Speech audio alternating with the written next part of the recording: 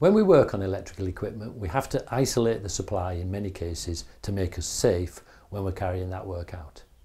Now, if we're going to use a circuit breaker as a means to isolate an electrical circuit, we will turn it off, but then of course we need to make sure that nobody can come along and turn it back on again whilst we're in the middle of the work. We do have a variety of different tools available that helps us deal with that situation.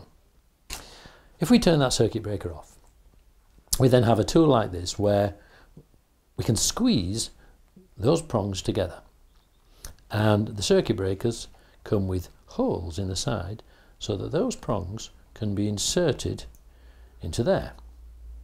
Now, having inserted it, if we then push that into there, that can no longer be squeezed and therefore cannot be removed. Now, that's held that breaker off very securely.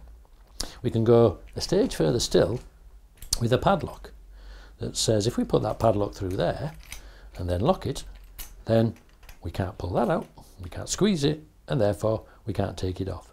Put that in your pocket and nobody can come along and turn it back on again whilst we're in the middle of the work. Of course, if we want to, we can put a label on as well, and that label will just add a bit of warning to others that some work is being undertaken.